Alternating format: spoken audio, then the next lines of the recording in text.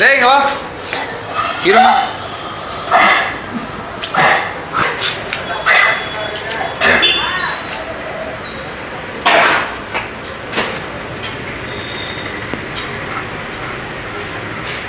இங்க பாரு. பேர் என்ன? Rakhi. Hi, this is Dr.R.Kishore from Tamil Nadu. இந்த வீடியோவில் கெனல் காஃப் அப்படிங்கிற ஒரு நோயை பற்றி பார்க்க போகிறோம்.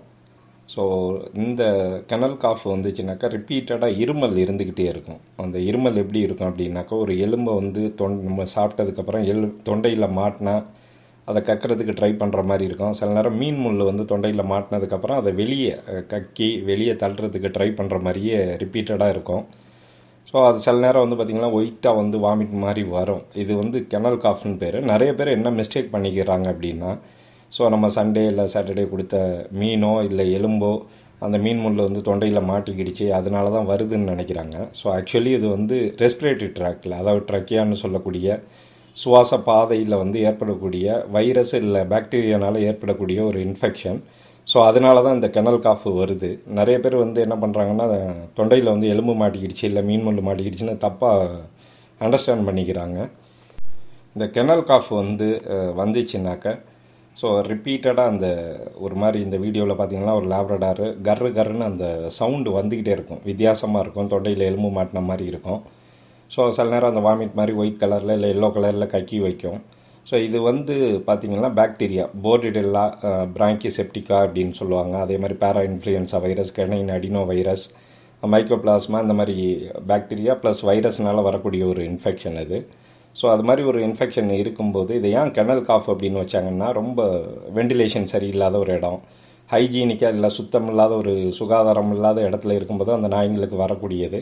ஸோ அந்த மாதிரி உங்கள் வீட்டில் ஒரு 2 பப்பி இருக்குது அப்படின்னாக்கா, ஒன்றை தொட்டுட்டு இந்த மாதிரி கெனல் காஃப் உள்ள ஒரு டாகை ஹேண்டில் பண்ணிவிட்டு இன்னொன்று நீங்கள் தொட்டிங்கன்னா இதுலேருந்து வேகமாக அது பரவக்கூடியது, கண்டேஜியஸ்னு சொல்லுவாங்க. ஸோ இதுக்கு வந்து ஆன்டிபயோட்டிக்ஸு, சப்போர்ட்டிவ் தெரப்பி எல்லாம் கொடுத்தா சரியாகும். ஸோ நிறைய பேர் என்ன மிஸ் அண்டர்ஸ்டூட் பண்ணிக்கிறாங்க அப்படின்னாக்கா, இது எலும்பு மாட்டிக்கிடுச்சு, ஸோ தொண்டையில் கையை விட்டு எடுக்கிறது, ஸோ எக்ஸ்ரே எடுக்கிறது, அந்த மாதிரியெல்லாம் தப்பாக புரிஞ்சுக்கிறாங்க. இது கெனல் காஃப்னு பேர். இதுக்கு ப்ராப்பரான ஒரு ஆன்டிபயோட்டிக்ஸு ப்ளஸ் சப்போர்ட்டிவ் தெரப்பி கொடுத்தாலே சரியாயிரும். ஸோ அந்த மாதிரி இருமல் இருக்கும் பட்சத்தில், ஸோ ஒரு 4-5 டாக் இருக்குனாக்கோ அந்த இருமல் வந்த அந்த டாக் பக்கத்தில் விடாதீங்க. முடிஞ்ச அளவுக்கு அந்த கெனலை எல்லாம் வந்து ஹைஜீனிக்காக மெயின்டைன் பண்ணுங்கள். ஸோ அந்த கெனல் ரூமு அதெல்லாம் ஹைஜீனிக்காக இருந்தாலே இந்த நோய் வராது. ஸோ அந்த வேக்சின் போடும்போதும் இதில் கெனல் காஃபை வந்து ப்ரிவென்ட் பண்ணுறதுக்கு அந்த 7-in-1ன்னு சொல்லுவாங்க. அதுலேயும் இதுக்கு வந்து பார்த்திங்கன்னா வேக்சின் இருக்குது. அதை ப்ராப்பராக பண்ணும்போது வராமல் இருக்கும். Thank you all.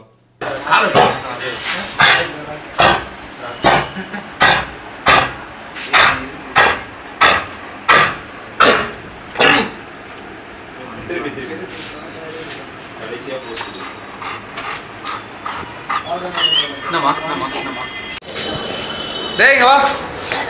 இருமா.